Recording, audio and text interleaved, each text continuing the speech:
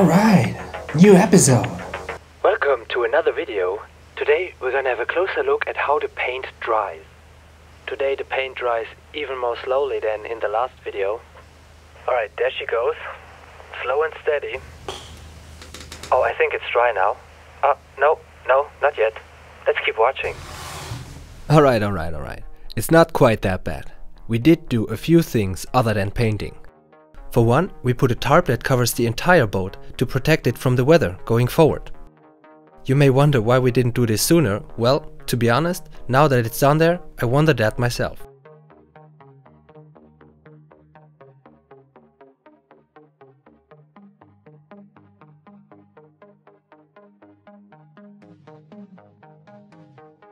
We strapped it down all around with a few sailing ropes to prevent it from flying away, all the while leaving enough room to get in and out of the boat and move around freely.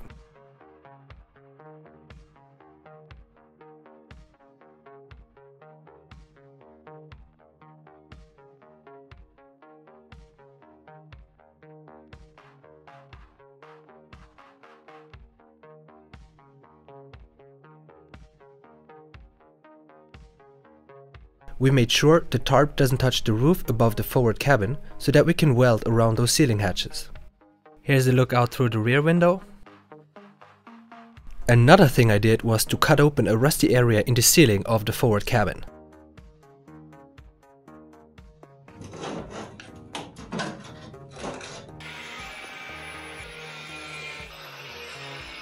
So here's a good one. I just cut open this little square here of the area of metal that was completely rusted through and through. And then what I discovered inside is like piles and piles of rust and debris in there. It's like, feels like a centimeter or two high of just this debris, and although I can only feel what's in close proximity here, it seems to be all the way back, or at least to a good point. So we're gonna have to think of a way how to clear this. Somehow get rust converter in there. And this is of course the vent that goes from the engine room all the way up here to the outside. This week it was also time to measure the aft cabin's floor so that we can order the wooden floor panels. This allowed me to draw up this plan. Yeah, I'll explain this to you another time. Alright, so I just finished measuring the entire floor here, and I just want to show you something. Here we have 107, and then on this side we have about 110. That's like 3 centimeters off. And it turns out at least the entire floor structure here was constructed with a 2 to 3 centimeters tolerance. So we're gonna have a lot of fun putting those floor panels in.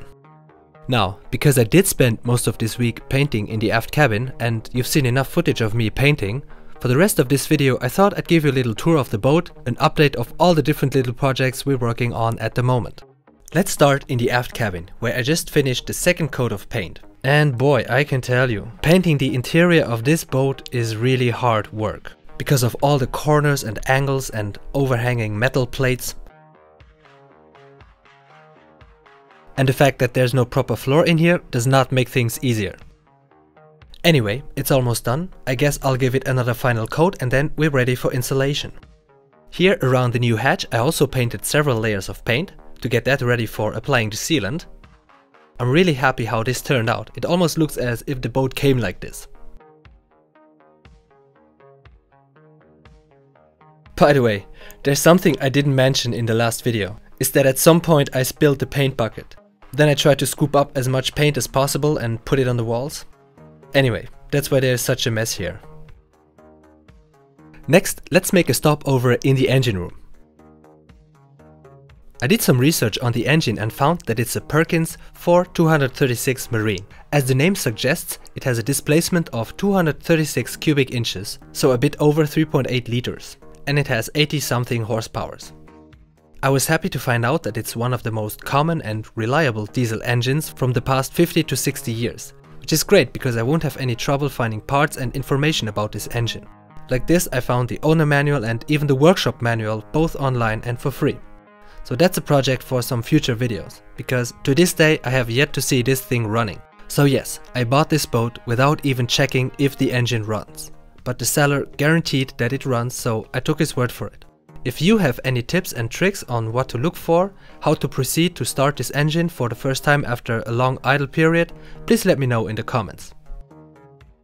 Alright, now on to the last stop of our little tour here in the forward cabin. So we've decided to keep the galley here in the front, at least for the coming season, which means that the bedroom will be in the aft cabin at first.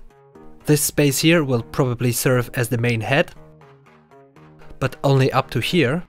Like that, we keep this space free for the future if we decide to move the bed to the front someday. And of course there's much more work left to do here, starting with the roof. These hatches have to be replaced, the metal around the windows needs to be fixed, new seals put in, etc. Plenty of work left here, but that's the material for future videos. See you there!